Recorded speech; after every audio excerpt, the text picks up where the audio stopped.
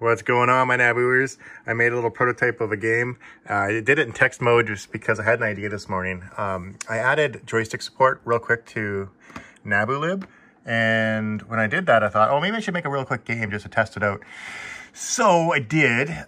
It's just in text mode, like I mentioned, because I just wanted to verify a prototype just to make sure I liked the idea of it. So it's multiplayer. It's up to 4 players. And the rules of the game, which will be in graphics mode in the next version, but it's right now it's called Game Man, yeah. So maybe somebody wants to give me a suggestion. But so there's 4 ships on the side, and you don't know what ship you are first off. That's the great thing about it. So you got to just, if there's a bomb in front of you, you have to just go and find out which character you are, okay? So all the ships are the same, and they'll be the same in the graphic mode too. And then these pellets give you points. So when you pick up a pellet, you get more points. And when you pick up a pellet, it leaves a bomb behind. So when you drive around, you're leaving bombs. Your destination is the little home. So you want to get there as quick as you can before any of the opponents get there. Now the destination will move and you'll get some points. Now, if you die, you turn into a little cross. And if somebody else comes along and eats your cross, then they get an extra ship. There's a timer that runs. You can adjust that. I think I'm going to make it like a menu so people can adjust different things. You start off with 3 ships. You can get a maximum up to 8 ships.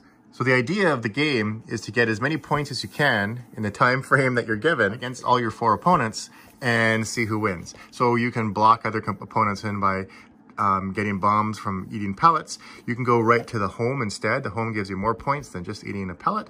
And you can also you can also eat your opponent, which I haven't added yet, but that'll be the next step. So if you come in from behind, you can eat the opponent. To play it, just make sure you select the cloud CPM from the channel list here. And turn on your NABU. Once you're booted up, just go into user area number 1. And you should see in the list here someplace, there it is, game 1. So just type in game 1. And there you go, off to playing Game Man, yeah. So I'm thinking like, if the playfield had, you know, rather than bombs, maybe there was like asteroids kind of thing all over the screen.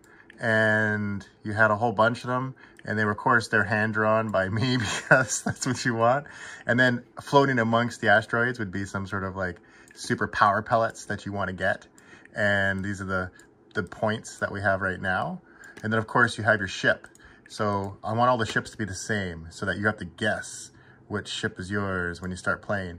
So you got like different, well, I guess they're all the same, right? So boom, and you got to drive them around, and there'll be like an asteroid style dynamic. So I think like there'll be some momentum. So when the ship starts moving, you got to like turn it around and reverse the thrust to make it go the opposite direction. And then these asteroids, I don't know if they'll move. Like, let's not get too carried away just yet, but I'm going to do this in small revisions. So you're going to see little updates as I go. And then also I was thinking it'd be really cool. Like, let's say another ship is like heading towards you. Okay. Then if it hits you in the side, then boom, you're dead. If it hits you in the back, then boom, you're dead.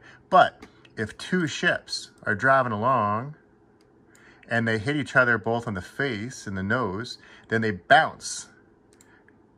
And they'll bounce back, doing, and then they'll fly backwards. So it'll be like head-on collisions, like doing, right? And then there'll be some sort of home base, some sort of spaceship here thing floating. And then if you get on the spaceship, then that's your home, and then it relaunches you back to the start again. You have to start all over. And you get points. You get an extra man. So every time you land on the home base, you get an extra man.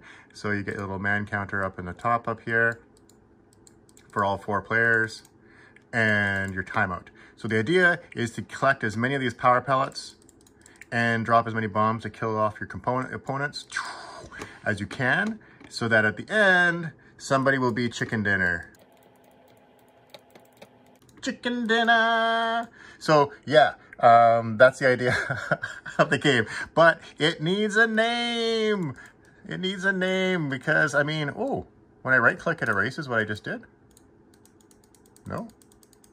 Huh, wonder how it went away. Anyway, it does need a name. So help me out here. Okay, let me know in the comments. So it's kind of like a Bomberman slash Pac-Man slash, I don't know.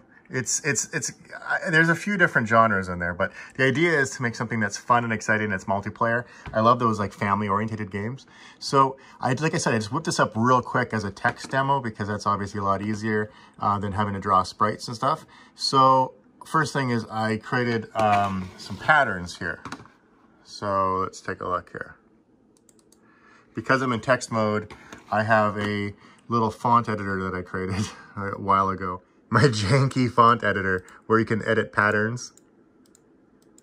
And I'm just using these letters for the ship. So the ship going upwards, facing right, etc.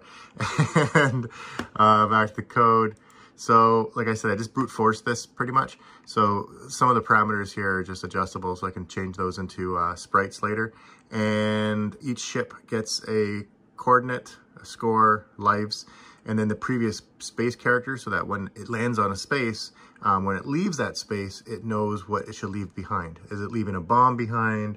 What is it leaving an empty space behind, etc. So then we update the score, update some lives, update the timer, and we place the player. So placing a player is like a brute force. I just randomize and I check to see if there's already something there. If there's a player there, then I just loop. Doing the movement, pretty basic. I'll clean this up, but right now, how the joystick works is it returns to you a byte that contains the bits that are set. So in this case, I'm just anding the two together, and then I have an enum where you can just do like joy up, joy down, joy right, etc. Okay, and I just move the player around the screen. And then if there was a previous character on the screen, so you moved on to something, then it knows, it says, okay, was it a bomb? Was it a home? Was it a pellet? So you get to see how the ship behaves based upon what happened. So for example, if you land on a ship that was dead, then you increase your life and you don't get any points, but you increase your life and you can get up to 8 lives. All right, and then we have our game loop.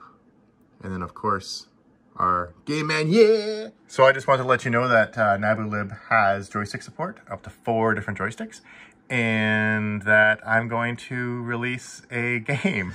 Yeah, I think it'll be fun. And it'll be my first, it will be the first game, I guess, for the NABU in like 40 years. So stay tuned. I'm going to, I guess since I got you on the line here, the new version of Cloud CPM with the scrolling 80 column display is online. So yeah, Z80K came through as I suspected they would. And the Telnet is working, so you can run screen. You can even run Emacs on the NABU, or with the NABU. That's so amazing. Now, again, unfinished, prototype, text mode, okay? And no warranty, because I have no idea if it works entirely. I just wrote it like an hour this morning. So that's it. Okay, have fun, everybody. I'll see you in the next video.